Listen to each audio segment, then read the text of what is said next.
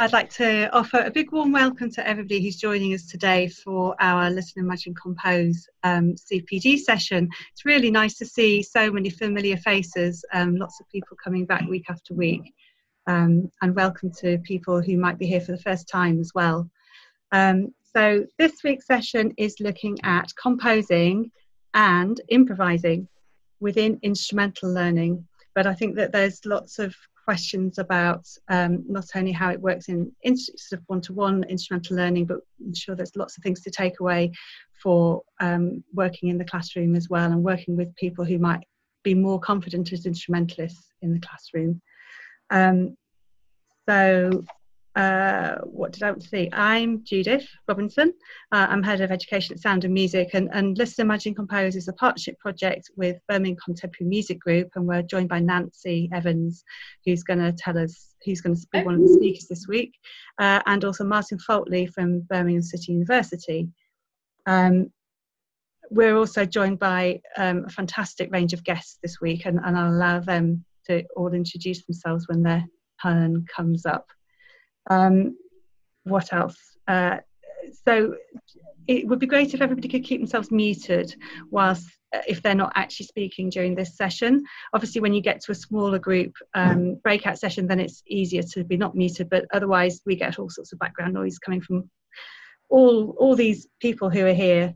I recommend that you put your Zoom into speaker view, and then you get a big picture with the speaker or their screen if they're sharing, if they're showing a PowerPoint or something.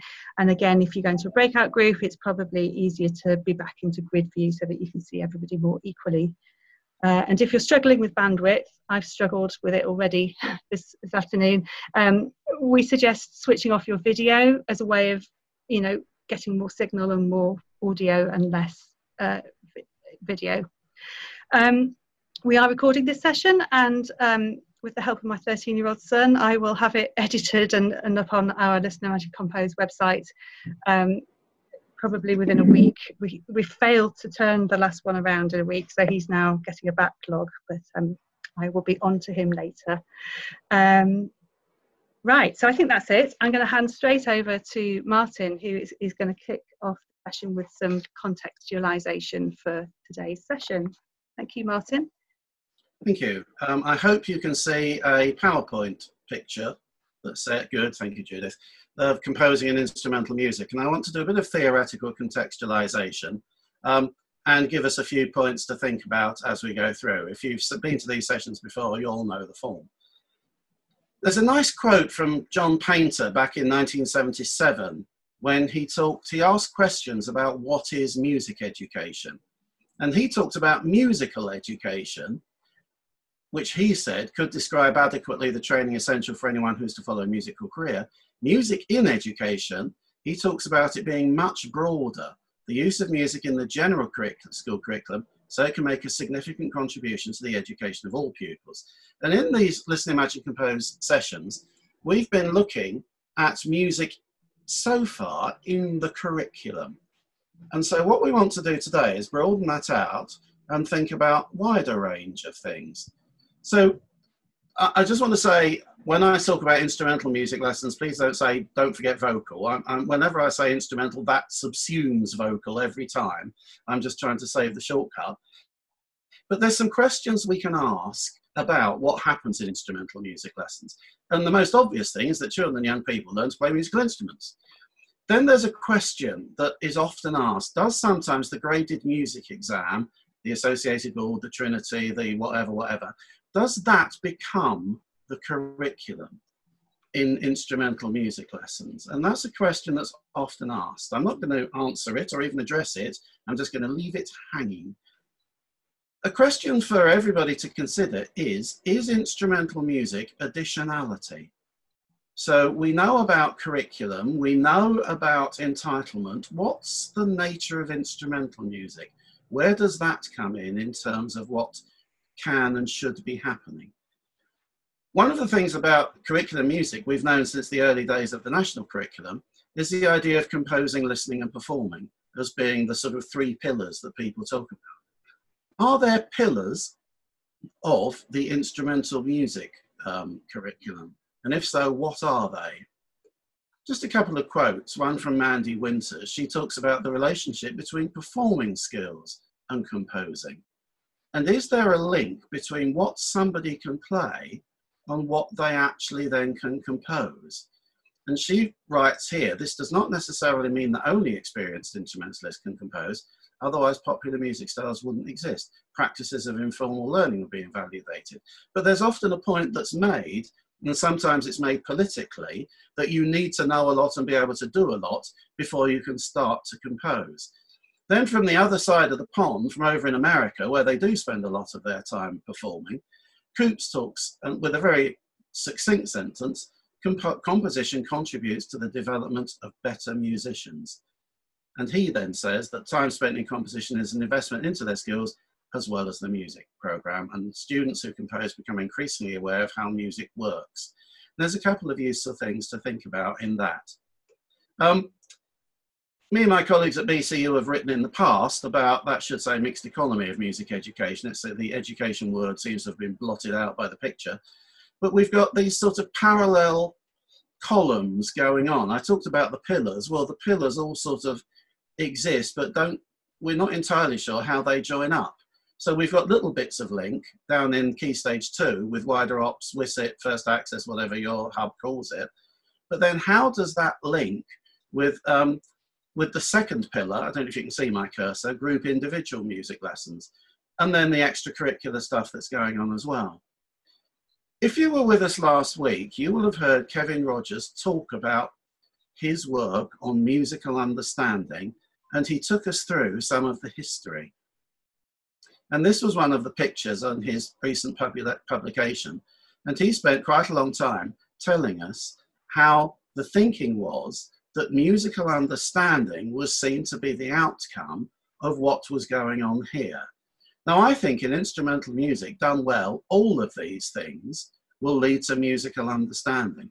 So what is it that that instrumental music lessons are contributing to musical understanding? And as usual, I'm posing a few questions, provocation type questions.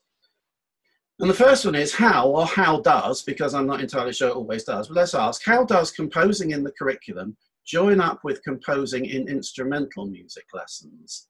I'll send all these questions out later on. Is there a school curriculum and an instrumental music one separately? And there, I think there's some issues with that. Then we've got a question about how do instrumentalists develop as rounded musicians? And I'm sure that we've all had the experience of the slide a few back where I talked about the graded music exam, the syllabus becoming the curriculum. And then one for us to think about is the nature of does style and genre matter? Because I know that there's an awful lot of variety in terms of the instrumental music that's going on. As ever, this presentation will be available on the website as soon as I've sent it to Judith, and that's me done. I hope that was my 5 minutes of fame this afternoon. Yeah, that's great, Martin. Thank you. Yes, so in fact, you've already shared the PowerPoint, so I can upload it later. Thanks, Martin. And I suppose to add that the presentations that we have today do include from peripatetic teachers who are teaching one-to-one, peripatetic teachers who I suspect are also working in a wider opportunities context, and then also in a couple of minutes, Tom and Emily, who are working in a school in a curriculum environment, but involving instrumental lessons within that. So without any further ado, I'm going to pass straight to Cormac Lone, who is retired now, but who was working for Birmingham Music Service and collaborated with Nancy Evans, who the BCNG project. So over to Cormac. Hi, good afternoon. It's a great pleasure to be here with you all. And I thought I'd start off just by saying something about my background as a musician, so you know where I'm coming from. Principally, I'm a jazz musician. In the late 1970s, I earned my living playing the saxophone in dance bands. I was very lucky. It was a fantastic apprenticeship as a musician. And I was just old enough to catch the tail end of that sort of dance band era when there were 16-piece bands in Mecca ballrooms, etc. Then in 1980, I started working as a peripatetic woodwind teacher for Local Education Authority Music Services in the London area. Then in 1984, I moved up to Birmingham to work for the Birmingham Music Service as an instrumental teacher. I remained in Birmingham for the rest of my full-time career, retiring from full-time teaching in 2013. Now, one of the many joys of my semi-retirement is, first of all, it's given me the time and energy to get back into playing the saxophone again and doing gigs, up until, of course, all that came to an end in March for reasons you know about.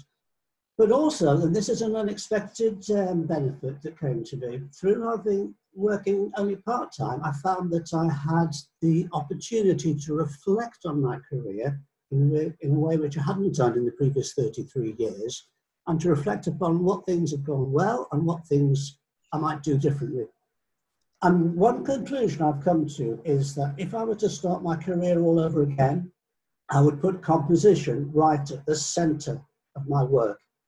Now, I've always done some composition with pupils, but I would say that it's been not quite peripheral, but it's been a bit of a sideline. I've done it sometimes, I've done it with some pupils, not all the time, and not with all my pupils.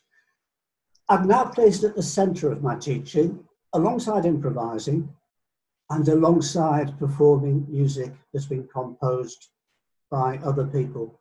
And I think all those three things, composing, improvising and performing composed music, they're all essential and huge. They're a fantastic means for self-expression and creativity. One isn't more important than any of the others. But I think there's something really special about getting kids to compose their own music, which is that the children are exploring the instrument in a way they might not otherwise, and discovering new things about what their instrument can do. And they're also exploring the components of music and discovering new things. So they might be discovering things about pitch, rhythm, harmony, musical structure in a way that they might not otherwise. And because of those things, I think that getting children to compose instrumental lessons can be a huge motivator for children. So I think different children are motivated by different things. For me, improvisation has always been my passion because I'm a jazz musician, I guess. But for some people, it might be composition. For some people, it might be playing music of Mozart or whoever. I think I'll just tell a couple of stories now about experiences I've had in the course of my career about children composing music. And first of all, I'm going to go right back to 1981, towards the start of my career. And I was teaching woodwind instruments in a junior school in the east of London. And I was starting off a group of 8-year-old beginner clarinet pupils, 4 of them. Now, there was one person in the group, a girl called Bernadine, whom I was a bit worried about because she had very small hands, very thin fingers, and I wasn't sure if clarinet was the right instrument. Wasn't sure that that her fingers were big enough to cover the holes. But she was determined to play the clarinet, so we went ahead. Now, after this group of 4 pupils had about 2 lessons, and they'd learned to play 3 notes, I gave them the task of composing a piece. So I said to them, for your homework this week, I'd like you to each compose a piece of music yourself. I said, you can use the 3 notes we've learned, C, D, and E, or you can experiment on the instrument, and if you can work out other notes to play, you could use those also. I said, you can give the piece a name if you want to. And I said, if you'd like to write the piece down in order to help you remember it, I said you could do that. You could use the staff notation that we've been learning about. You could just write the letter names, but you can make up your own methods of notating it. But I said the really important thing is, please make up the piece of music first and then write it down afterwards, if you wish to. So then the next week, the 4 pupils came back, and 3 of them had each composed one piece. I can still remember that they were all, and they gave their pieces descriptive titles, which I can still remember to this day. The Wind Does Blow, Monster Music, and The Water Sprite. They each composed one piece of music, apart from Bernadine, the girl with the small hands, who composed 4 pieces of music. And Bernadine went on in the course of that term to compose 3 or 4 pieces of music with descriptive titles each week. So by the time we got to Christmas, she'd filled her music manuscript book with pieces which she'd composed and notated. Now, after the group had been learning for about 8 weeks, Bernadine came back with a piece of music entitled Jumping Spring Lambs, which I'm going to play for you now. And this is Bernadine's performance of this piece in 1981.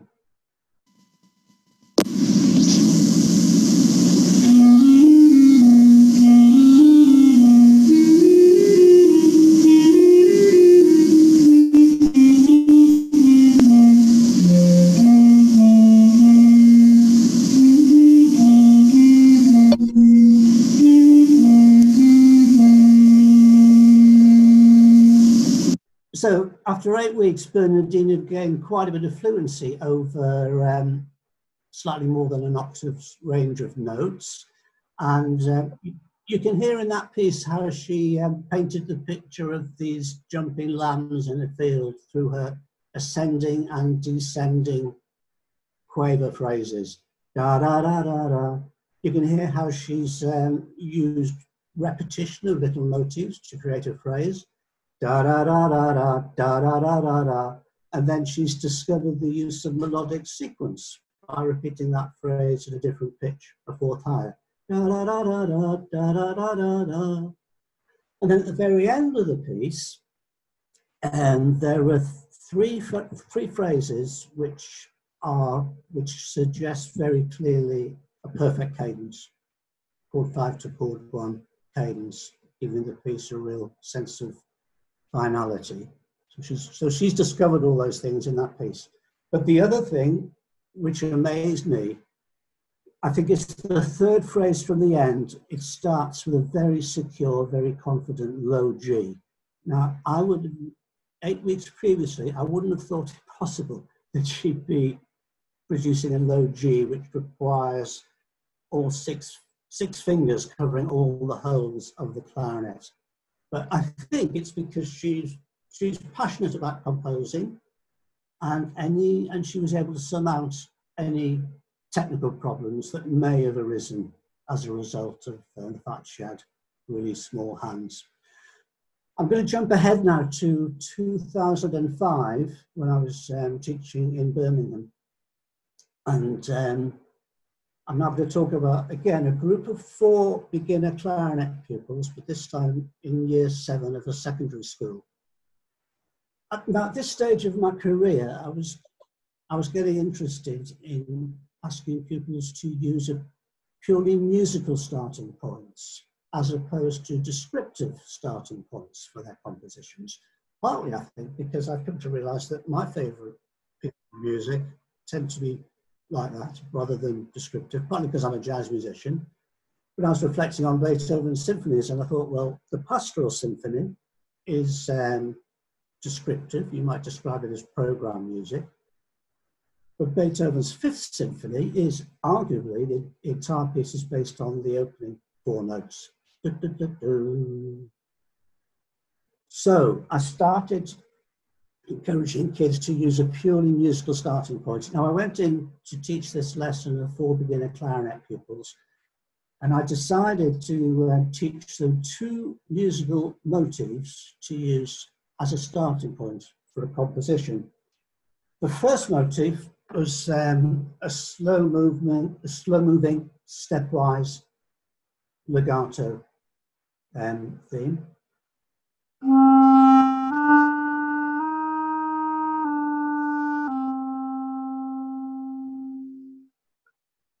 And the second motif is more aggressive, jagged, staccato, repeated note figure. So I taught them to play those two motifs, and I said, right, I'm going to leave you to it for half an hour now, and I want you to work together as a group of 4 and see if you can come up with a piece which is based on those two motifs. And I explained to them various ways that they could alter the motif, you know, start on a different pitch or whatever. I left them to it. I stayed in the room, sitting in the corner of the room, doing my own work for half an hour, but I was available if they wanted any support. But basically, they got on with it themselves, and after 25 minutes, they came up with this composition, which I'm going to play for you now.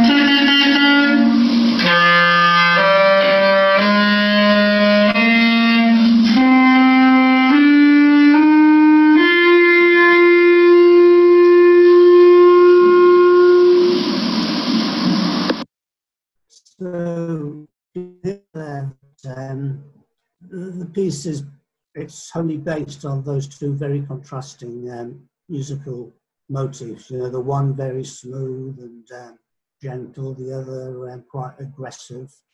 And then the piece is the conflict between those two musical ideas, but then it's resolved at the end with a slow-moving legato phrase and a really long note that fades out. But it's interesting here as well that again, the pupils have just, well, here they've discovered to use sequence again, like Bernardine did, and they've also discovered the use of in melodic inversion, which of course is, you know, a big part of Bach used that, Schoenberg used that all the time, not all the time, a lot of the time. And again, for pupils who'd only been learning about 8 weeks, that was a very clear, well-executed low G on the instrument, a couple of bars before the end. Moving on and talking more generally. Cormac, I'm just going to interject here and say we've got about a minute left of your 15 minutes. Sorry, have I overrun? Not yet, but you've got a minute. One last sentence. I could not count the number of times that I've set pupils composition tasks and they've discovered what we call ternary form, you know, A-B-A structure, which has been at the root of a lot of Western music since about the 10th century. Now, I never taught them about ternary form, but they discovered it. Then when they come back with a piece of ternary form, I'll say, well, have you noticed that you had one idea there, then a contrasting idea, then another idea again, make them aware of what they've done. Thank you all very much. Thank you, Cormac, and I'm sorry I had to butt in there. That was really interesting. Great to hear. Amazing that you've kept recordings from 1981. Fantastic. Okay, so that we can maximise hearing from the speakers and not listening to me, I'm going to pass straight to Emily Crowhurst and Tom Bush, who are from School 21 in London, and they are going to talk to us about their work in their school.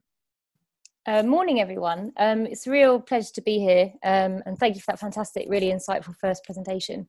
As I said, my name's Emily, and I'm head of 4 to 18 Performing Arts at School 21, and I'm here with my fantastic colleague, Tom Bush, and we're going to specifically talk to you today a bit about one of our curriculum projects, which spans from year 5 to year 8, and we're specifically going to talk about it in the context of our year 5 and 6 curriculum.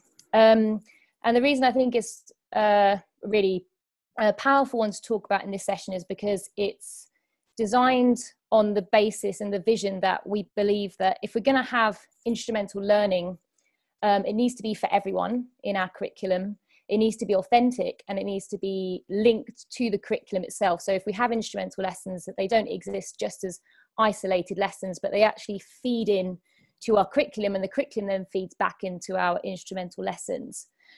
So our project is called the BAM Project, and it's designed, we have 75 students in each year group. So if we take year 5 as an example, we've got 75 students, and they're divided into 3 ensembles of 25.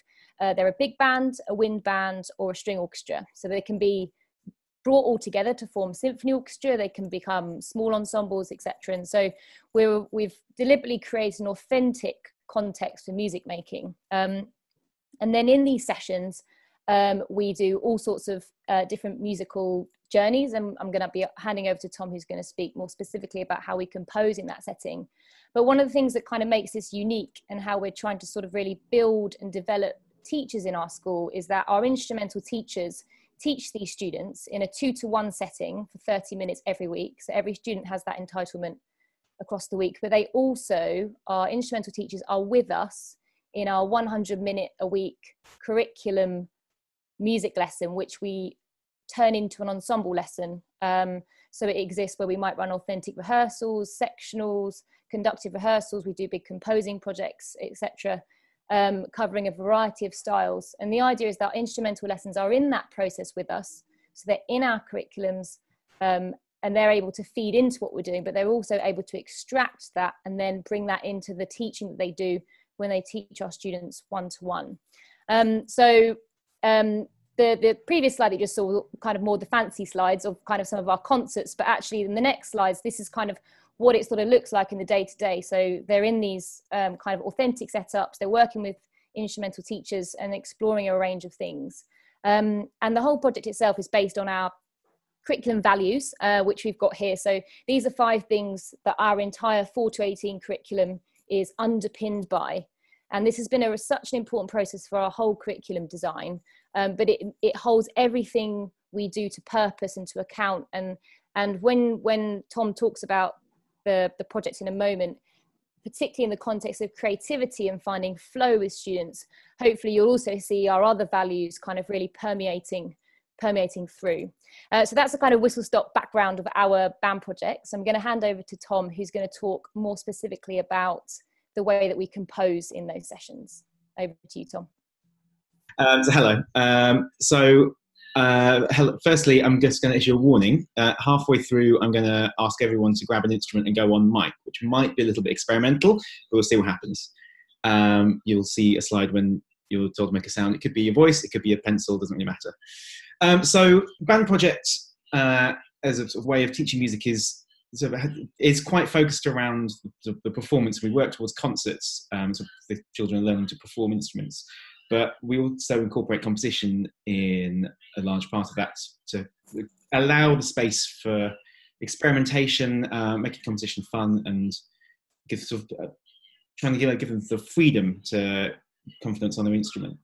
I mean, I personally think that composition is really important because it helps to separate worrying about your instrument as a kind of an external thing to you, and actually start thinking of it as just an extension of the self in the way that the voice is.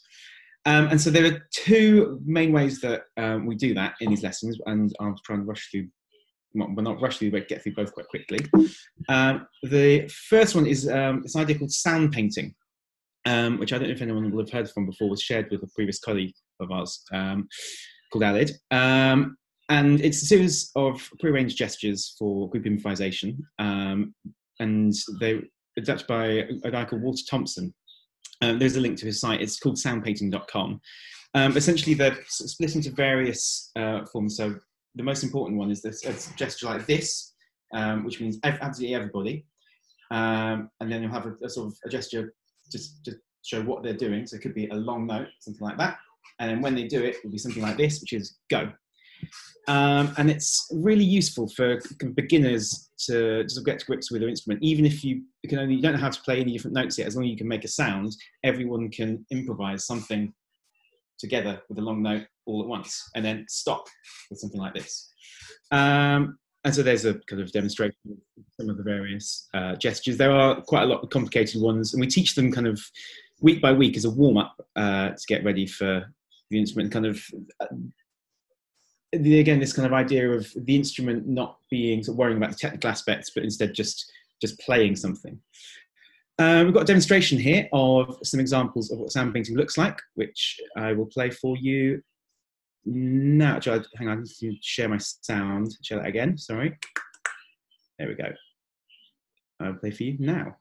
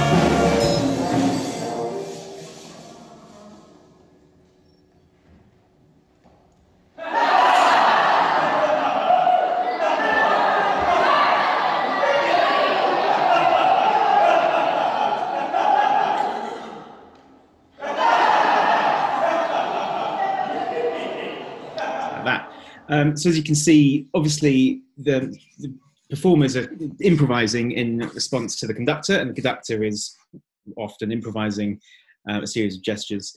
The most fun part with this is where the students, obviously, they learn the gestures and kind of learn how to respond, but then after a few weeks you can begin to flip the learning, and suddenly you don't have to have a teacher as the conductor, and instead they can get up and perform and direct and give ideas.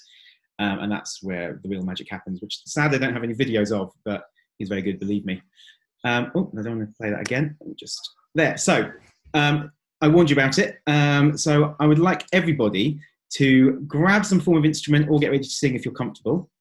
You're going to need to pin my video to your screen so you can only see me and nobody else if at all possible.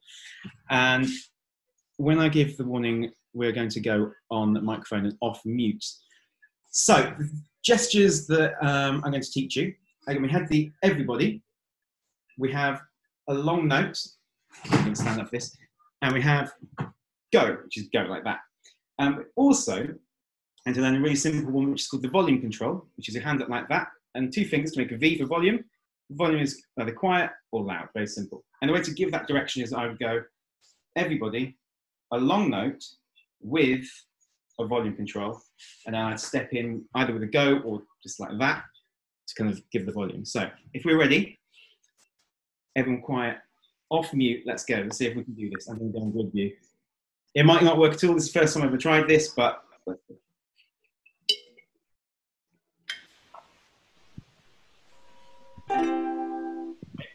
Not yet.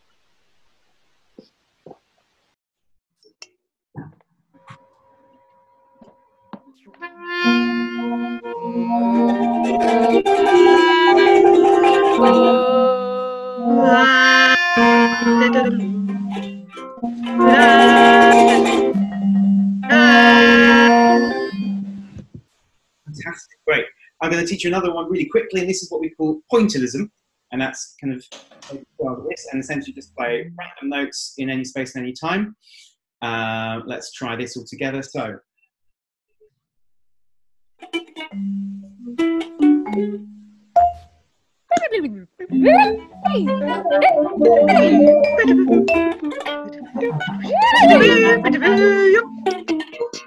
Great, perfect. Okay, instruments down, microphones off. That worked better than expected.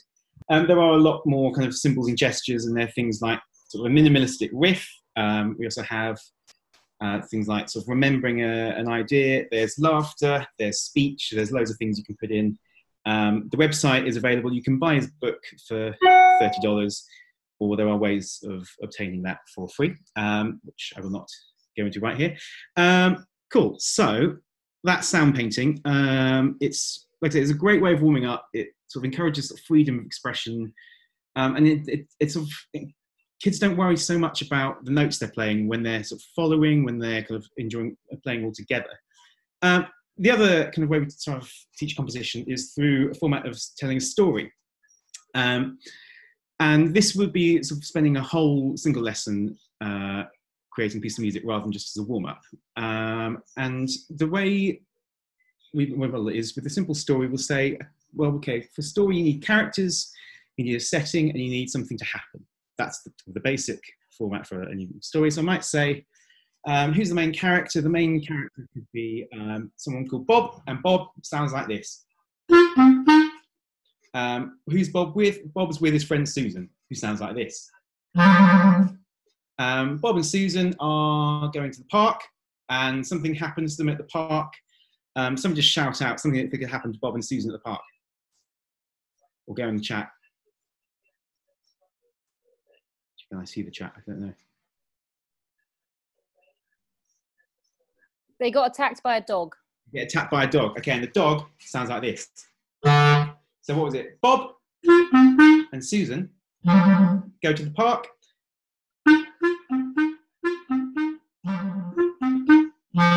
And they get attacked by a dog.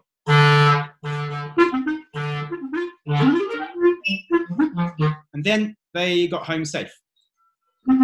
Something simple like that. I'd extend that out slightly longer as a demonstration, but that's the basic principle. You ask who the characters are, what they're doing, and then what each action sounds like. They practice it, they put their story together, and they create something that looks like this. Once there was a boy called Max and a girl called Olivia. One day they were walking in the forest.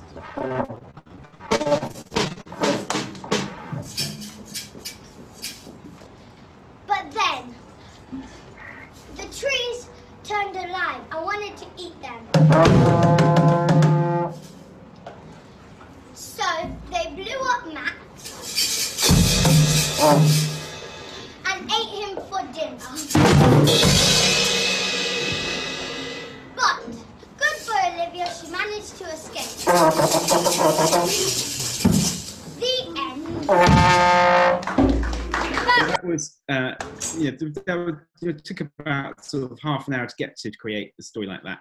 And so you've got there's a mixed range of ability in that little group. And they've been playing there for about, so they're year 5s. When was this? All quite recently. It was about 6 months into their musical journeys. I think what's really interesting is that they intuitively pick up that walking should be bump, bump, bump, bump, and on the trombone, there's it kind of taps into an instinctive way of making music. I've got an example here that's taken around Christmas, hence the Christmas jumpers, of some year 6s. We're going to do a slightly more advanced piece that also continues when the story's not playing. It can be a little bit unclear, but I think it's called Scrooge Gets a Girlfriend off the top of my head. It's called Scrooge and his partner. When you're ready. Once upon a time, there was you could say, ugly man called Scrooge.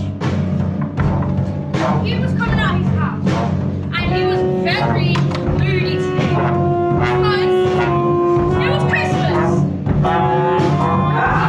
Down the street, screamed at people, but then he turned around and he saw a beautiful woman. And he was stalking a woman, you could say. And the woman was confused. And then suddenly Scrooge asked her out.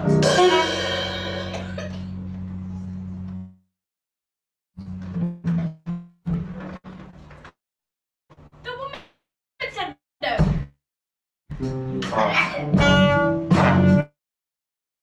Scrooge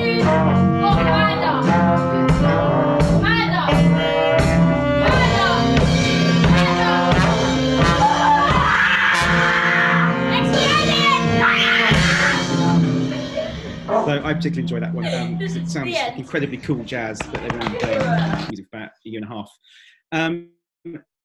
I think what's particularly interesting there that they sort of follow the emotional state of Scrooge through. There's only kind of a few notes that they're playing, but they've learned to build in dynamics and kind of the quality of the way they're playing, and that sort of dramatic sudden stop where they all come off together was sort of showing really that high level musicianship. That's kind of basically how we work to composition at year 5 and 6 level. We don't really particularly too often worry about writing the music down in any form. The recording is itself the performance. The performance is the score, the text. I think the key thing is that what I always tell them is that a composition is an improvisation that you play twice. So they're improvising, creating a piece of music, and then by rehearsing it and repeating it and getting it to a final performance, it's composed. I think, Emily, do you want to take over here for me to talk about some of the year 7s quickly? Yeah, I'm just conscious of time, so I'm going to just whiz through this for the last just couple of moments. So just to sort of, I suppose, show the progression of the journey. So in year 7, the students move into a band project scholarship. So we take sort of at least sort of 40 out of the 75 forward that would like to continue their instrumental learning. Everybody else still gets 100 minutes of curriculum music, but these guys get every Tuesday afternoon continuing the scholarship. And one of our projects was about co-composing a 20-minute symphonic fairy tale inspired by Prokofiev's Peter and the Wolf. So kind of writing program music, a really, really popular thing that teachers use, works really, really well. And obviously we're really lucky that we've got instrumentalists who have kind of developed that. So we're just going to finish just sharing a few clips of that, of the fruits of what they created. And if you just drop back just a couple of slides very quickly, Tom. And we did a lot of the composing through sound painting and through kind of just giving a few thematic ideas, which kind of sort of relates to the point that was made by Cormac in the previous presentation about sort of, giving a few suggestions and then allowing it to breathe and allowing students to explore. And through that, they were able to compose a 20-minute full symphony based on the themes of Peter and the Wolf and inspired by those themes. And there's just a few clips just to kind of share that journey with you to finish.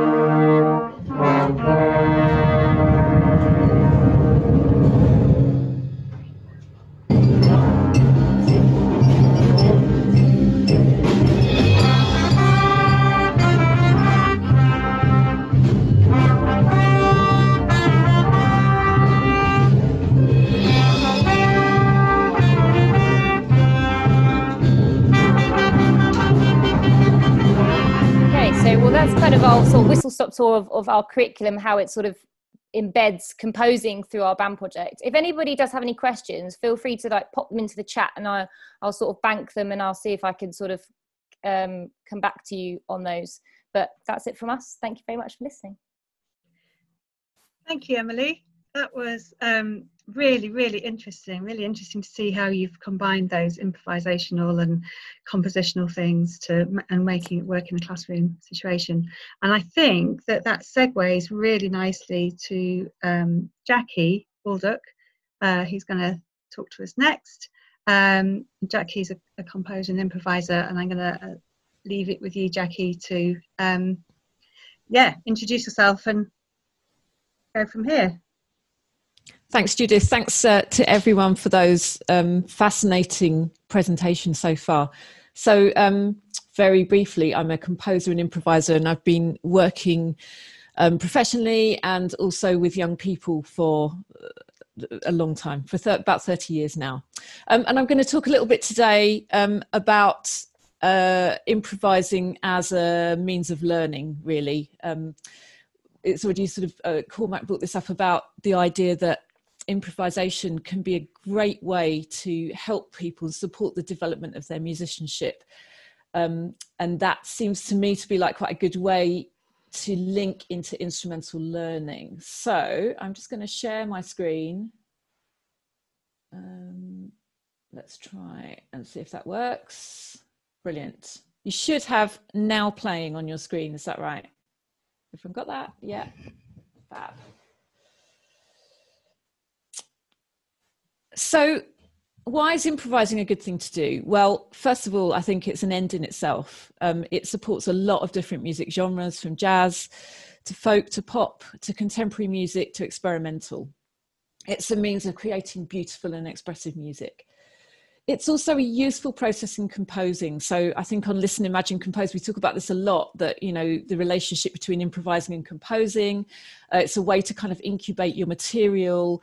You were just in the previous presentation talking about having the ideas and letting them breathe. I mean, absolutely, it's something that kind of grows in real time and offline as well, I always find. Thirdly, it's a good way to discover elements of music. So things about your instrument. So what notes or sounds go well together if you're improvising and trying out new ideas. And I think that's the beginning, sort of thinking about beginners on their instruments. That can be the beginning of melodic and harmonic thinking. So I like the way those two sounds go together, can turn into, oh, I really like minor thirds, or I really like perfect fourths. And then when the why questions come, why do those sounds go together? Why does that sound sort of odd or surprising? That's the beginning, I think, of sort of an interest in theory and harmony as well. So, you know, this is a really practical way in that can ignite interest for some learners, I think. I think lastly, the thing about improvisation, which is good across the board for humanity general, is it encourages what if kind of thinking. So what if I try and play this backwards? What if I finish the phrase differently? What if I change the rhythm? This is the beginnings of an analysing music and starting to sort of tease out the component parts. So I've got my musical phrase, which kind of appeared from nowhere, and I play it on my violin, and this is great. But, you know, if I'm getting stuck with that, how do I change it? So it does begin to help people into that space of kind of analysing and breaking down the components of music. Part two, why is this a good thing to do? It's all about playing, I think. So again, we were looking at the idea of flow and creativity, and I think that's really important, and improvisation is a great space to develop all of that. So I'd really recommend this book as a sort of entry-level book, Free Play by Stephen Nachmanovich, who discusses the relationship between music improvisation and playfulness, basically. So for instrumental learners, it can be a playful way to discover the instrument and the sounds and what it can do. So Cormac also was talking about how for some learners, it's such a great motivating way in that it can circumvent the sort of anxieties around your low G being squeaky on the clarinet. You know, you're going into it from a different angle and in a much more kind of playful way. It's like, I'll try this. If it doesn't work, it doesn't matter. So you can get away from that sort of perfectionism. It can provide a means for technical development. So once you've learned your first few notes, you can improvise with them. And then you're learning different combinations of those notes. You're learning your way around the instrument. I think instrumental learners can usually play more sophisticated rhythms than they can read. So getting people into rhythmic articulation and feel and a grounded sense of pulse through improvisation, when they're not learning about, you know, the note and then the next note and that slow sort of learning to spell C-A-T, oh yeah, that's cat. It's a bit like that, I think, with learning to read music. But with improvisation, you can go in more with sort of slightly more sophisticated or funkier rhythms. And that can help facilitate techniques as well. So sort of tonguing in wind instruments, bowing for strings, and articulation as well. Lastly, it's a holistic practice. So when people are improvising, they're usually listening really carefully. They're thinking about sound, which sounds go together, the physicality of playing. How do I want this to sound? You know, it gives people agency, and that encourages people to be exploratory in how they're creating sound. So that touches on rhythm, articulation, and all the things that we might leave until sort of slightly later in instrumental learning. Actually, they can be there, I think, as most of us know, can be there right at the start. And improv is a good way to get that happening. So the immediacy of improvisation, I think, is one of the great things about it in learning, and especially for beginners. So, you know, you can bypass perfectionism. It's quite good to embed that early, I think. The ad hoc nature of it means you work with what you've got in the room. You work with what's available. We just did a sound painting composition with whatever we had to hand: instruments, pencil pots, voices. Charlie Parker said very famously, if you can play one note and swing, you can play jazz. So I think what he's saying there is it's actually not about lots and lots of notes. It's about the feel and about really listening and understanding and a different kind of musical literacy, which is to do with hearing and responding with what's appropriate and just being with the music in the moment. So being in the moment develops listening, and as you rely on oral cues to give you your next idea and the next response to the music, and especially in group improvisation, I think that comes to the fore even more. So I've got a few sort of ideas and examples of things that you might want to try. Possibly you already do all of these things, but I'm just going to kind of throw out a few ideas. So this is for real beginners, so people in their first term of instrumental learning, perhaps. We've already heard this one. Choose 3 notes to play. The rule of 3 definitely works. Play them one at a time. Play them backwards. Try mixing them up. What happens if you add a rhythm? You know, so you can put, these days, you can put like a metronome on and play to a pulse, but you can also put on beats and loops and play along to a little backing track as well. One thing that I find is quite nice to bring in quite early is to play a short phrase and stop. So I'm quite into stopping and not trying to just keep going, but like a short phrase and then stop so that it just breathes and there's time to get a bit of grounding. You can play a short phrase, stop, then play an answer phrase. So yeah, if the phrases become too long and a bit wandery and noodly, you can set limits, like just make it a 5-note long phrase and just get the stopping and the breathing back in there. One thing that I used to do with my daughter when she was learning clarinet, first learning clarinet, was just like play loads of notes, just blow the instrument and wiggle your fingers. So like just go for chaos.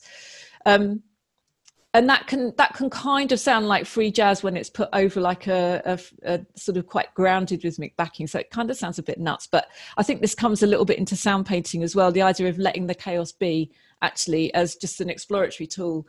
And to have people feeling confidently that they can just make a sound on their instrument and let their, it's like the instrument is an extension of you. So it's like allowing your body to kind of do what it needs to do to generate the sounds and not worrying about the right sounds or the wrong sounds, the right notes, the wrong notes. Just go in there and let your physicality kind of reign just for a few minutes.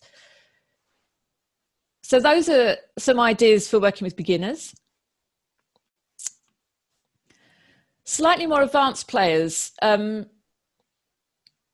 So when I was kind of thinking about the kinds of things that I tend to lead on to, these all end up being a bit more about working in groups. They don't need to be, but it's often just how it is in terms of being with a group of young people in the classroom, or, you know, taking a small group aside to work together. So question and answer, which is kind of like call and response, but you don't have to copy the exact answer. You can just do something a bit different when you do your response. It's quite a nice thing to do. Taking turns to be the leader and the follower. Obviously, those two things require slightly different skills. If you're following, hopefully you're listening and developing your responses. And if you're the leader, you're the one that has to break the ice and come up spontaneously with the new ideas. A nice one to work with is the idea of 4-bar turnarounds. So you play a riff or a pattern 3 times, and then in the 4th bar, just improvise for a bar. So that helps develop a real grounded sense of rhythm. Also, just playing something 3 times, it's like you play it, you discover it, then you rehearse it, and then you perform it. So it's almost like a mini micro progression over those 3 times of repetition. So 4-bar turnarounds, and it's a bit like sort of, you know, when drummers first learn, it's like we learn to play our rhythm and we learn to put in breaks every 4 bars. So it sort of comes from that thinking. And then going down here, improvisation stems, like question stems. So having like a few phrases, or a few notes rather, a little phrase that you learn, and then you experiment with different ways of continuing. So I might do, never sat down and played a vibraphone before. I'm just going to turn that so you can see. It's a bit more friendly. There you go.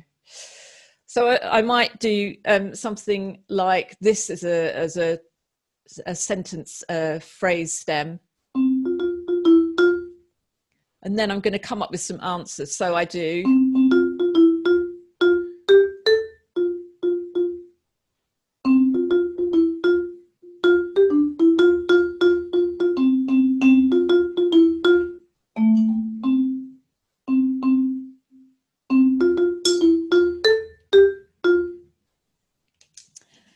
This kind of little study, basically, which I'm going to show you a few different ways to develop that idea of the sort of one bar solo, the one bar repeated phrase a little bit later on today.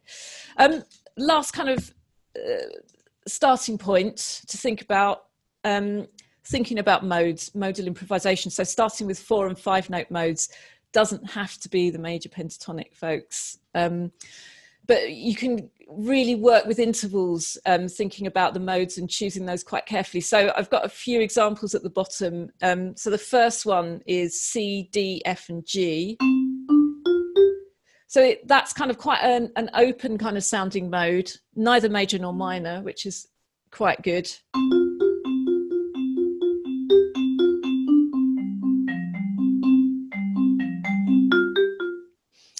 So that's the first one. The second one, a little bit more edgy, F, G, B, C.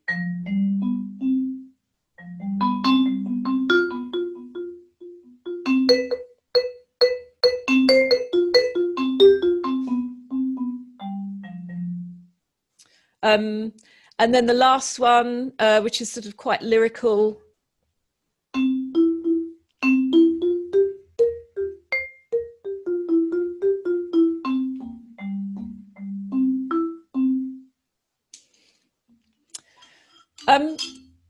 So quite a fan with modes of like getting people to think melodically. So that goes for pianists as well. So rather than it can get people completely away from triadic harmony and triadic chords. So thinking about making your chords just from the notes in that mode and revoicing them and exploring the sort of qualities of the intervals and the expressive qualities of the intervals in that way. So this is all kind of quite nuts and bolts. Of course, it will relate back again to inspiration and expression, and it's I guess developing a few sort of tools really to go back into that much more sort of open and expressive world. A few thoughts about getting stuck. This is often part of people's development when they're learning to improvise, playing the same old patterns and notes. This is where your what if thinking can help. So what if I play the end differently? What if I double the speed? What if I change the mood, try it in a more funky, happy way or a sad way? What if I change the rhythm? So play, instead of lots of long notes in my melody, play a little rhythm on each note, or add in a triplet. What happens if I play a cross rhythm? What happens if I chuck in a D sharp or a dissonant note that doesn't go with the mode? And then I give myself a challenge to kind of resolve that dissonance. Lastly, thinking about improvisation for advanced players. So when I say advanced, I suppose I'm thinking of people that have maybe been playing their instrument for a couple of years, people that are approaching sort of the end of Key Stage 3, thinking about Key Stage 4. And then just a couple of ideas for really sort of open and creative improv. So this is just stuff that people can do at home, really. Just have a bunch of postcards and images and pick one out, play something immediately that responds to it. Fridge magnet poetry, I think, is really great. You can have like a random collection in a little envelope and pick out 3 fridge magnet words and get 3 sorts of random sounding words. They can generate rhythms, they can just generate quite a sort of quirky feel that you can then improvise to. And then on a slightly more sort of focused and technical note, these little studies. So set your metronome, play for 4 beats, rest for 4 beats, play for 4 beats, rest for 4 beats. This will help you get incredibly grounded in your rhythm. That extends into playing for 5 beats, resting for 5 beats, and then tackling some more complex time signatures. Within your playing for 4 beats, resting for 4 beats, you can set yourself little targets like always begin on an A. always start on the first beat, which is surprisingly quite hard to do, or never start on the first beat, or always play to land on the first beat of the second bar. So there are tiny little rhythmic challenges that you can set within that. You can combine those. So play on an A and always land on the first beat of the second bar on an E, for example. These exercises are really simple, and it's tempting to just do it once or twice and then go on to the next one. But actually, if you keep doing it for like 5 or 10 minutes, what you start to do is break through your habitual patterns, and then some really interesting things will start to happen. And lastly, last suggestion is different time signatures. So playing in different time signatures. So I think a bit later on today, Judith, I'm going to be setting you a takeaway task that you can partake in or decline, but there will be a little idea for an improvisation study to have a go at after the session in the privacy of your own home. Right. Well, thank you very much, Jackie. That was all really interesting, and all of these PowerPoints will go up on our website so that you can take a look at the ideas and sort of absorb more fully, because I know there's a lot of information coming out. It'd be great if you could stop sharing your screen, Jackie. What we're going to do now is actually just take a little 5-minute break. Sometimes we've had activities during our interlude, but I think that today we're just going to take a 5-minute break, just in case anybody wants to go and get a glass of water. It's certainly very hot where I am. Take a comfort break, and we'll be back at let me just check. We'll be back at 3:10, so that we can. We're going to hear from Tim Baptiste, who is from Birmingham Music Services. We're going to hear from Nancy at BCMG, and then we'll have time to discuss some of Martin's questions that he posed at the beginning of the session. So, Tim, are you good to go then? Thank you very much. I'll just share my screen. Just a bit of a background about myself. I'm a brass player, and a lot of my experiences have been across a vast area of genres of music. So I started off in the brass band tradition, quickly went into the orchestral world and into jazz and various areas, and kind of grew up with the assumption that everybody had that understanding of music. And so I arrived in Birmingham, went to the conservatoire, and then was fortunate enough to work alongside Cormac, actually, at the music service. And under Cormac, we worked on how we could make music more holistic in our instrumental teaching. And one of the things we came up with, something called the golden thread, which I haven't put a diagram of on the screen, because I know Cormac's got it in his book, but I'm sure we'll be able to share it at another point.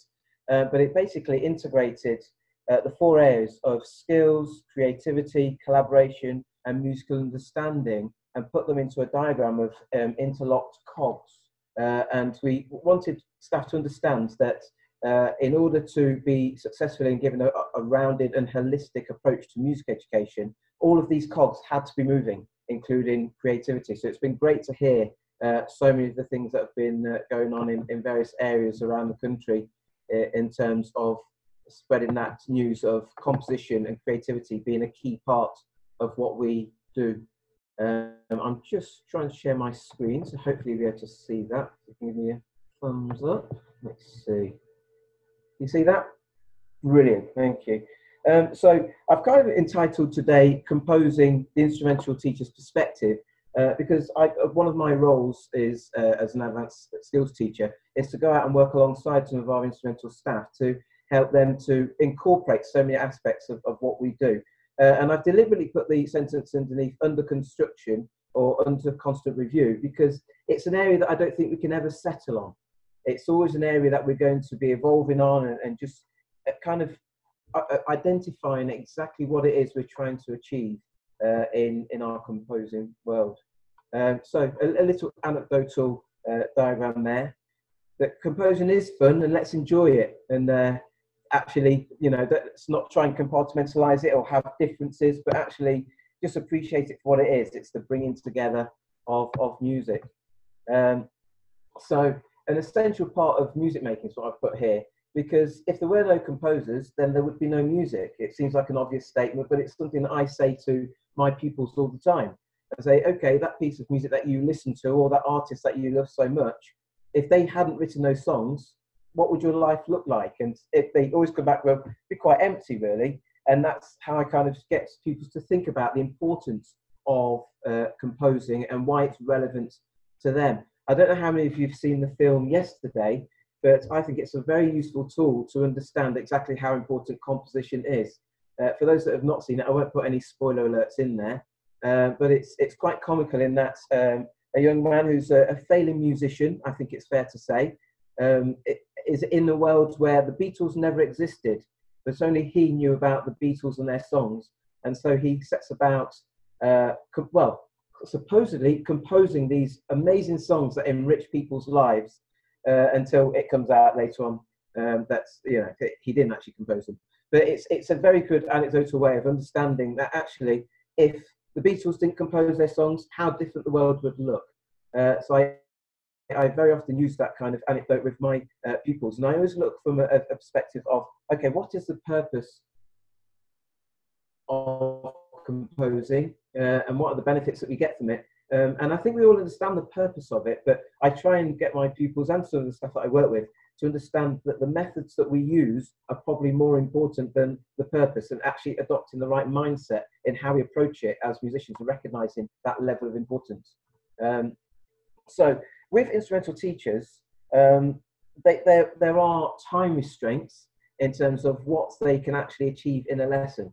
I worked out that if a teacher within the service that I work for, if they had a 20-minute lesson and the pupils at every single lesson, that would be 11 hours of contact time over the year, which really isn't a lot when you've got to put into all of the different aspects that we try and involve in our instrumental lessons and the expectations of parents and teachers and everything else. And so I've always kind of taken the approach of, let's make sure that composition is part of the holistic approach of what we're trying to achieve with our pupils and the lessons that we do. Very often I have pupils when they walk into the room and they say, I'm not a composer, I can't compose, never have been able to. And yet some of these children that I speak to are some of the most creative and innovative pupils that I've ever come across. And so I think for us as teachers and educators, part of the situation we have is to help change the mindset of the pupils that we work with in order to make it accessible for all. And I was really glad that someone mentioned earlier that composition is for everybody. And it's just finding those tools to make it accessible for everybody. I don't know about you, but when I was growing up, composition consisted of someone putting some manuscript paper in front of me and a pen and saying, go away and compose. I'm glad we've moved on from those places, and that actually, you know, we can say, here's a range of stimuli, here's a range of instruments, here's a recording device, here's some space, here's some time, go and explore some sounds, go and explore some ideas, and let's see what we can pull together in doing that. So I kind of try and simplify the process for the pupils I work with and say, okay, what are your intentions? What have you got that's in your mind? What are you going to do? And what are the resources that are available to you? Bring those together, and that's basically your formula for composing. I always use Bach as a kind of the test case. I say, if Bach was around today, I'm sure that he would have very different composing intentions with a bit more freedom than writing just for the courts or whatever else. But also the resources available to him, I think he would have had a very different approach. And so I try and get them to think outside the box in a very simple way. So the context of the instrumental teacher then. So a lot of the teaching that we do is within the whole class instrumental teaching setup, or it's in small group or individual groups. And so I thought it'd be quite useful for me to outline how we use composition in those various areas and those genres. So one of the ways that I use composition very early on with my whole class instrumental classes is I use it as a tool just to understand exactly where the pupils are at in terms of their musical response, almost like a diagnostic tool, as it were. And so I give them a theme, and I say, right, here's some instruments. Let's go away and see what you can come up with a free-flowing composition. So I can just get a grip of exactly where they're at and where their musical appetite sits. And I've got to say, it comes up with some astounding results. there are some schools and within the city that I work in where that basically the culture of and the nature of the families that those pupils come from, music is not a big part player in their lives.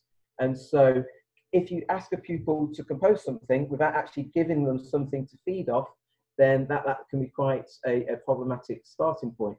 And so I like to assess exactly where they're at, what they've got in their minds, their musical minds, as it were, and use that as a starting point. Also use composition within schools as a way to raise the profile of music within the school. It's a fantastic tool for giving pupils that ownership and that's raising of self-esteem.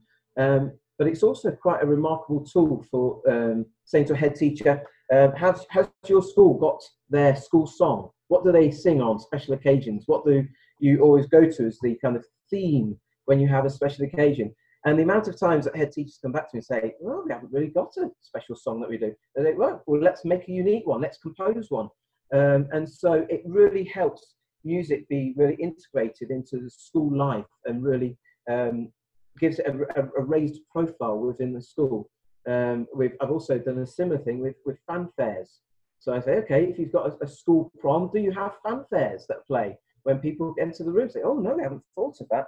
Okay, well, let's compose one that's unique to your school. And so it just helps the whole school to access what's going on with a number of the pupils.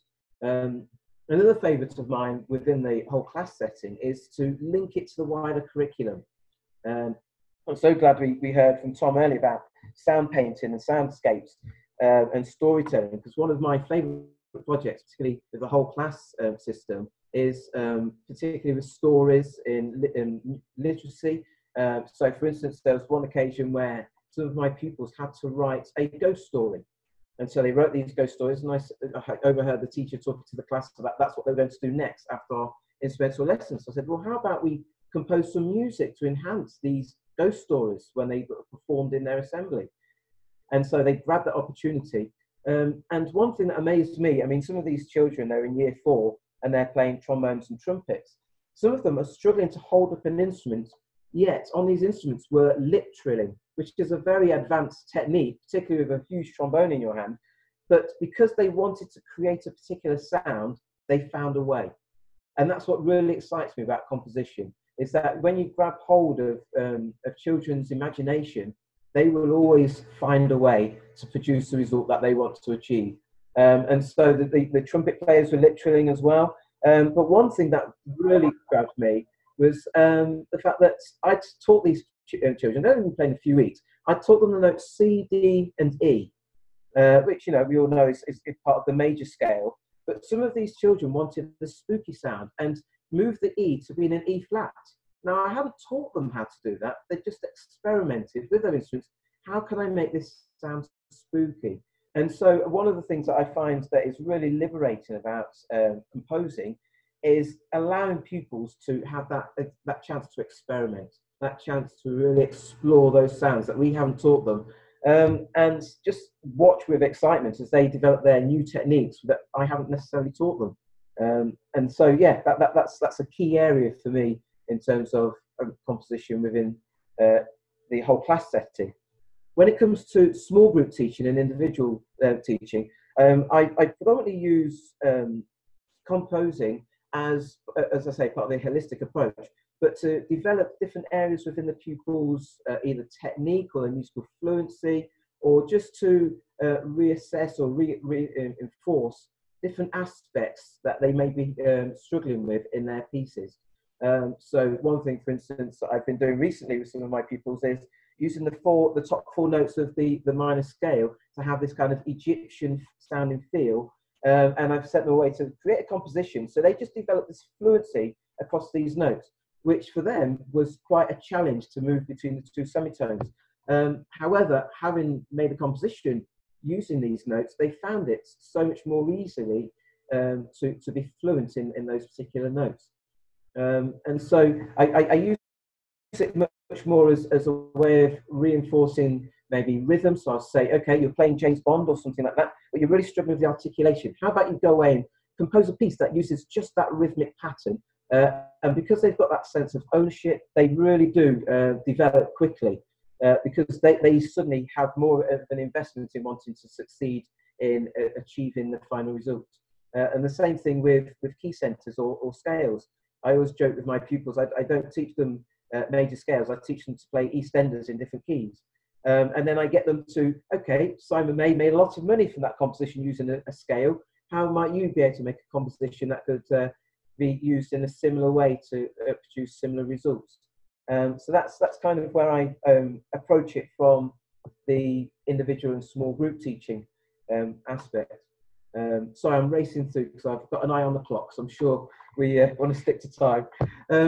So how do I start off? Well, the first thing that I do with all of my pupils is I start by doing a process called horizon scanning, because I want to assess exactly what is on their musical horizon, as it were. How broad is their musical horizon?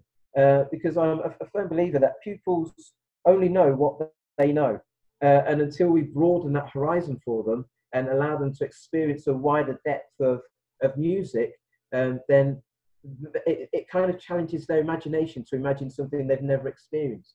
And I know there's different ways of approaching that, but it's what I use as a kind of starting point. So I do that through question and answer and just sharing experiences. So I share my experience as a musician and encourage them that as a musician, this is something that they want to explore as well in their work. And then I try and guide them and encourage them through listening to various styles, listening to lots of artists and listening to songs in different styles. So one of my favourites that I get some of my pupils to listen to is an artist called Paul Anka, who reproduced a lot of pop songs that are done by Oasis and Michael Jackson, but he's put them in a big band jazz style. And some of these songs, because they're in this completely different style, bring a real freshness to the song. And so I play some of these examples to my pupils and they go, wow, why haven't I heard this before? And it just kind of gives you that essence of, okay, if I want them to be successful in approaching their composition work, then I probably need to give them more of a variance of what they are listening to as well, and what they've been exposed to. And the next thing I do is I give them access to a varied range of stimuli. So I know we all deal with individual pupils, but I try and understand where my pupils are coming from and how they learn and how they develop.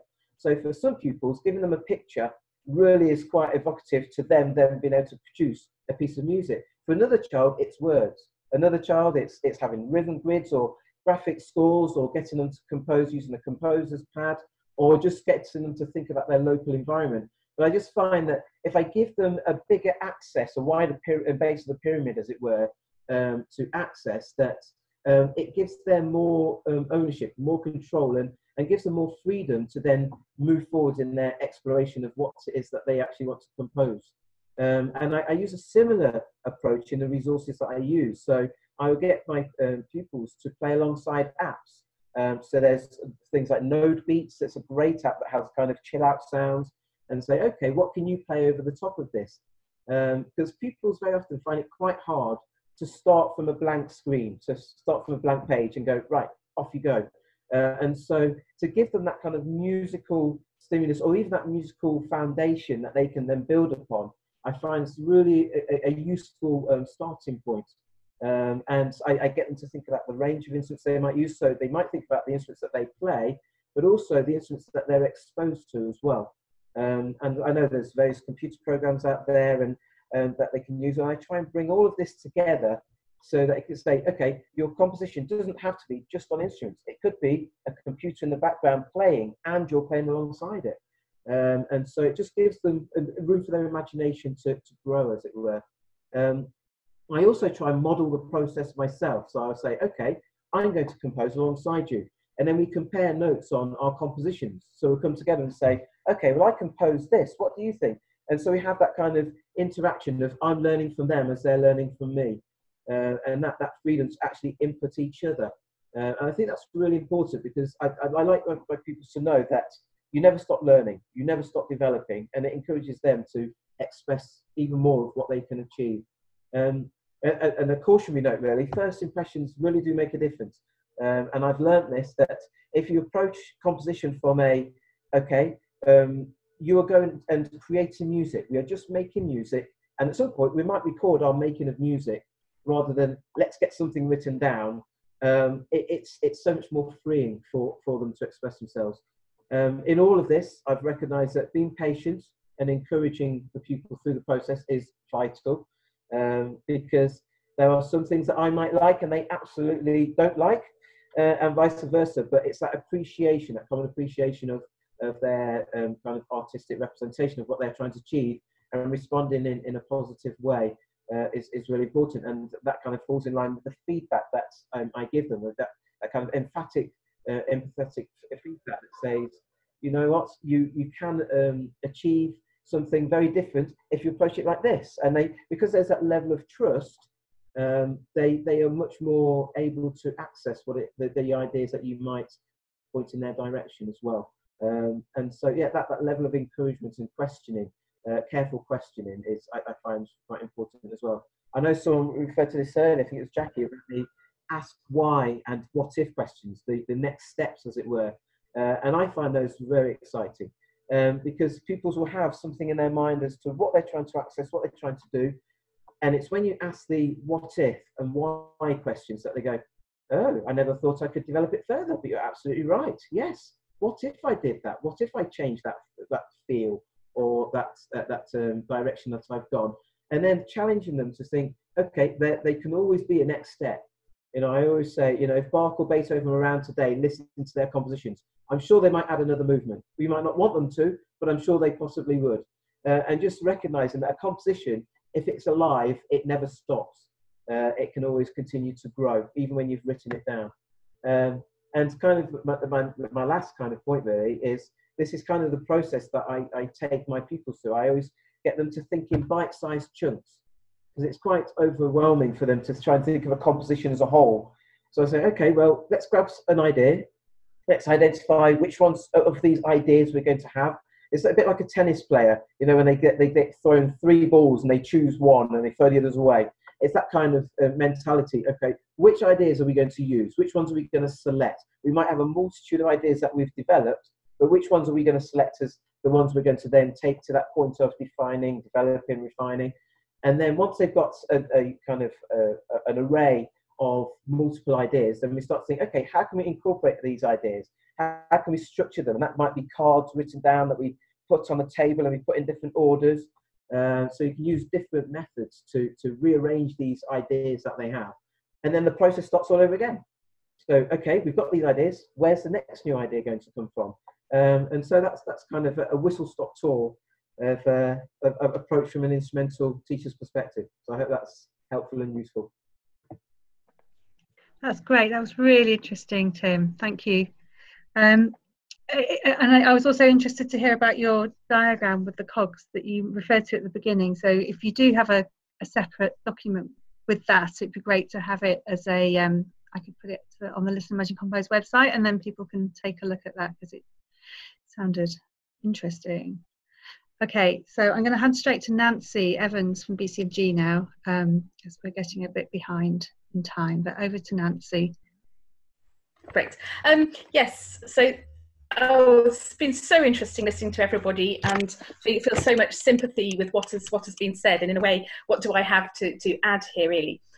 Like Tim, my background was also in brass bands. I started as a cornet player in brass bands in the north of England and went through playing in jazz bands and orchestras, and in some ways it was an incredibly rich music education, most of it actually outside of the classroom. But what was completely lacking from that music education was composing and improvising. And well, where improvising came in, it was entirely based in the jazz genre. I don't think it was until I was applying for a postgraduate course that somebody put improvising center stage and asked me to play my trumpet as if I was going to into outer space and meeting aliens. It was something like that. I can't remember. It was about sort of probably 25 years ago now. And I think part of why I do what I do now is because I felt that real lack as a young instrumentalist of opportunities to compose and be creative musically.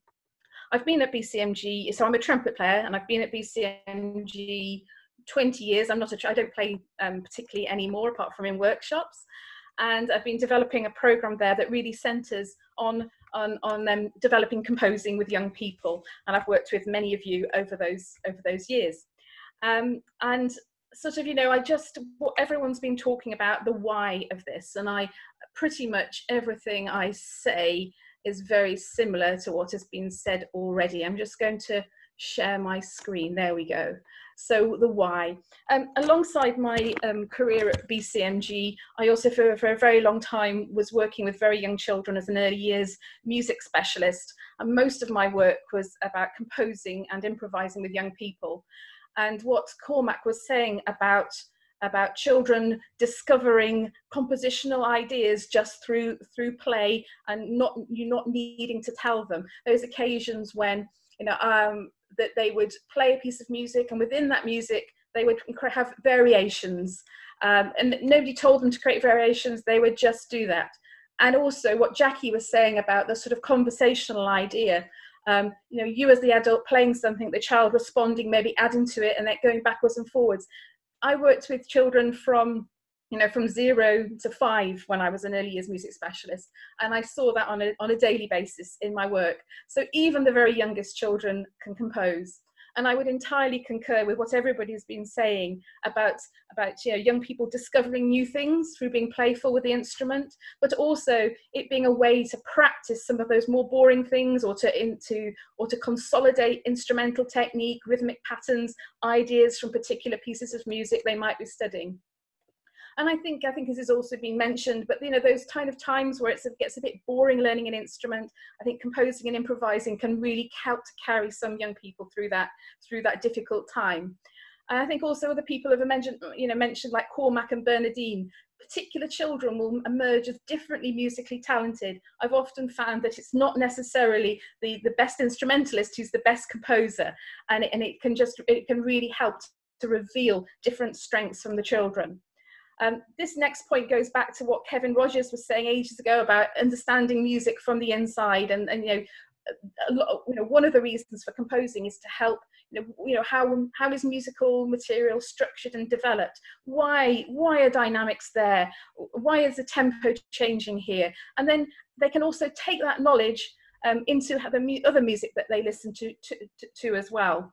And of course, that then brings a whole musical imagination to their performing. They can then think like a composer as they are performing, and they understand that this is part of a composer's imagination, and they can bring their own imagination to that as well. This has been very much talked about, that the idea that they can be empowered to be creators. And I think maybe one thing that hasn't been touched on, but this gap between performers and composers is something really quite unique to the Western musical classical culture. And actually, in many different musical cultures, this separation doesn't exist. So I'm just talking really about a set of resources that we have created at BCMG in response to the current lockdown. There's two sets. One is for young people who maybe don't have instruments at home, and the other is for those with instruments. And the intention of them is about just encouraging playfulness for the instrument, getting away from the notion of composing as a linear exercise with, it's exactly what Tim was just saying, treble clef, here's the manuscript, off you go. Stopping worrying about the right notes, character, gesture. Those are the blocks that make up pieces of music. It isn't individual notes. The resources themselves try to offer a whole range of different starting points. Some of those are musical starting points, and some are extra musical starting points. And sometimes in my work with young people, I found actually some children respond to one of those, and some children respond to the other of those. And actually sometimes there's a very sweet spot in the middle where you give both, and something really magical happens. Because of my work at BCMG, connecting to living composers is really, really important, and a lot of the resources link to composers. And for children to understand, this isn't something that happened in the past. There are living composers around us today. And with these new resources, I've tried to be very conscious about promoting difference, that there's so many different kinds of composers, female, male, from different ethnicities, and that's very much work in progress. But I think it's really important that we show a range of ideas of what it is to be a composer. Each of the resources connects to some listening material. Of course, that's quite a lot of that is contemporary music, because I work for a contemporary music organisation. Sometimes the activities are directly inspired by that music, and sometimes they're more loosely connected. And the idea is that they are accessible for quite different levels of attainment, some less so, but the idea is they can be taken on very different kinds of levels. I'm just going to take you to the web page. Is that showing the web page? No? Okay, hang on, let me just stop the share, and I'm going to reshare and do that. Can you see it now? Yep, great. Because this was very much a response to lockdown, some of the topics, you know, things that you could be inspired by that were around you, whether that was bird song, it was skylines or clouds in the sky. And just to sort of show you what the resources look like inside. So this relates, I guess, to some of the ideas that we've heard already about sort of working with what the children already know and finding different ways to play with that. So this one's called Borrow or Steal. The listening material is Mark Anthony Turnage's version of Beyonce's Single Ladies, and a version and a kind of reworking of Cardiac Arrest by Madness by Thomas Adès. So sort of the idea that the composers all the time are borrowing and stealing from each other's ideas. And the notion that whatever the children are studying at that moment, they could use that particular piece. And of course, then those are the notes they're learning, and they could start to play around with that, break it up, turn it upside down, stretch it, etc. So this is one which has got, you know, quite a sort of musical starting point. Some of you might recognize this from the project I did with Cormac years ago, Imagine Compose, the kind of idea of exploding a song and remaking it. On a very different, just very quickly, I'll just show you one other of these. So Skylines basically takes, you trace the line of what you can see out of your lockdown space, and uses that line as a musical line to follow, pitch going up and down. And then cloud gazing, the idea of looking at clouds, the shape of the clouds, watching how they change in terms of their color, the light, their density, or what environment that they might be in. The sort of listening material for the cloud gazing one is a beautiful piece by the composer Jonathan Harvey called Cirrus Light. He talks about sitting in his armchair and watching cirrus clouds moving and changing. So, you know, there's some are much more poetical in their sort of intention, and others are much more kind of musically focused. But very much, you know, trying to reach young people at very different levels. You know, somebody at grade 8 could be inspired by the shape of a cloud. Somebody who's just picked up an instrument could think about how they might realize the shape of a cloud too. So yeah, the real intention is that it can be accessed by a whole different levels of young people on different instruments. You know, here we use code, there's birdsong, the idea of finding new sounds on your instrument. What else? There's stories, and then there's some sort of simple guides and Q&As with composers BCMG has worked with. I will make sure that the link to this part of the website is made available, but please do take a look, and any questions about it, and please come back to me. Thank you. Thank you, Nancy. And would you like to unshare your screen again? Oh, yes. Yeah. Well, lovely. Okay.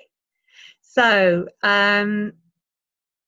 that was all really interesting, and actually we will make sure that the link to sorry, I'm distracted by messages and things appearing on the screen, but we will make sure that we have shared the link to your resources, Nancy. And it's amazing, you've been doing one a week all through lockdown, and you're still coming up with creative ideas. It's extraordinary.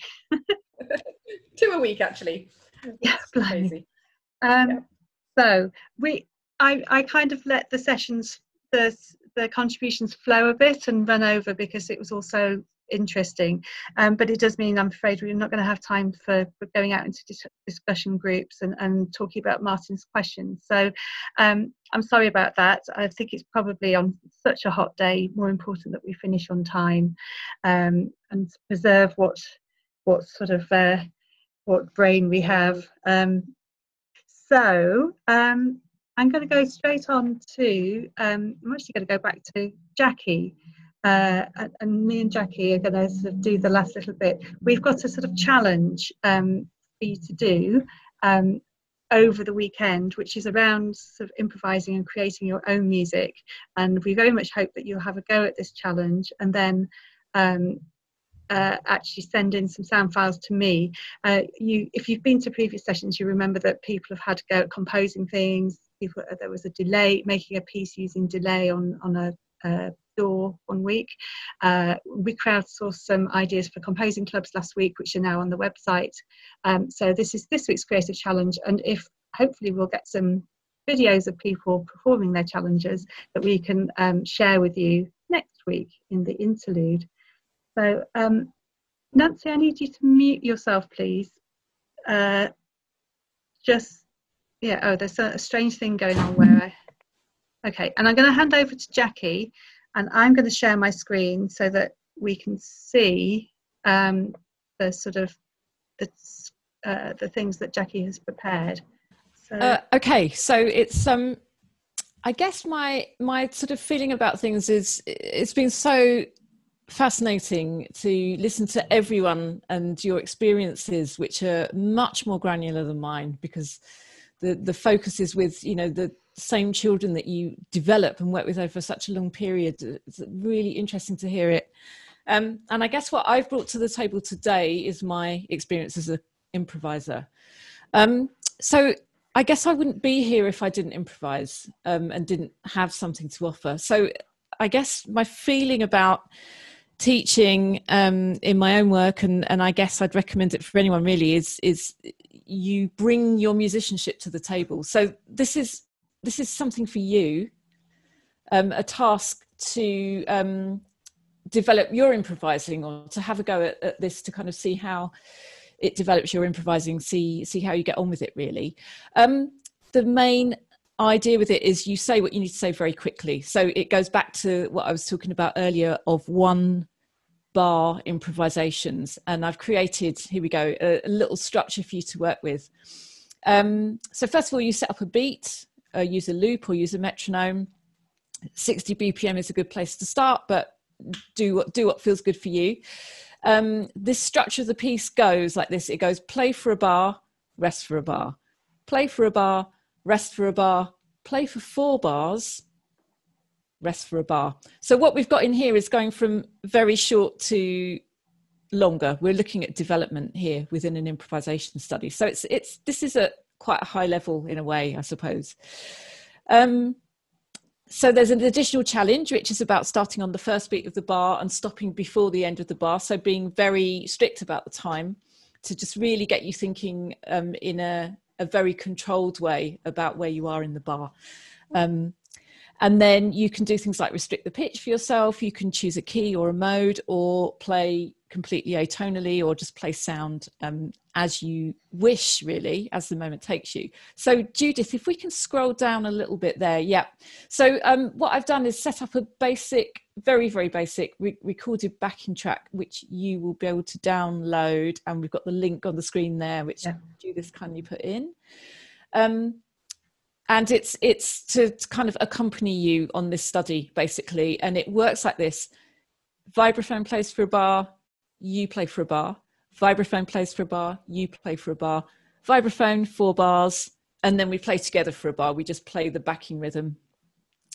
And then it flips. You play for a bar, the vibraphone plays for a bar. You play for a bar, vibraphone for a bar.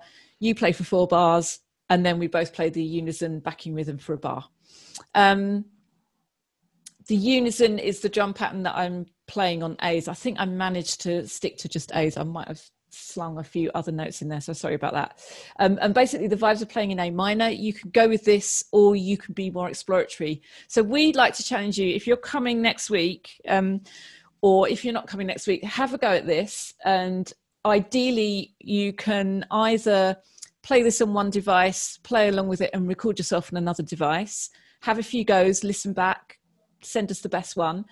Or the other way to do it, of course, is to use a DAW, a digital workstation. So you upload to your DAW program and then record yourself playing on an additional audio track. So something like GarageBand or Reaper or Logic or whatever you're using. And I've got a few ideas about free ones if anyone is interested and wants to kind of try that out and hasn't tried that out before. So I think that's it. Maybe this is a good time, just bung any questions in the chat if anything of that isn't clear or needs any further kind of elucidation. But yeah, you can download the backing track and give it a go, see how you get on. So we've got a question. So Adam says, should it be a video file or a sound file? I think it's up to you. I mean, video would be fun, but on the other hand, I can appreciate that not everybody wants to sort of expose themselves like that. So if you prefer to produce a sound file, we can do either and play either back, whatever suits you. And then there's a question, could you put the link in the chat box, please? The link to the SoundCloud? What I was going to do actually was to put that whole PDF with instructions on the Listen, Manage and Compose website. Oh no, you didn't want me to share it publicly. I will make sure that you all get that information so that you've got the whole process, probably through an Eventbrite email after this. I'm less worried since I re-recorded the backing actually. So okay. if that's easier and the best way to access it, then go for it. Definitely, it's really not perfect, I have to say, but yeah, it's all right. Yeah. Okay.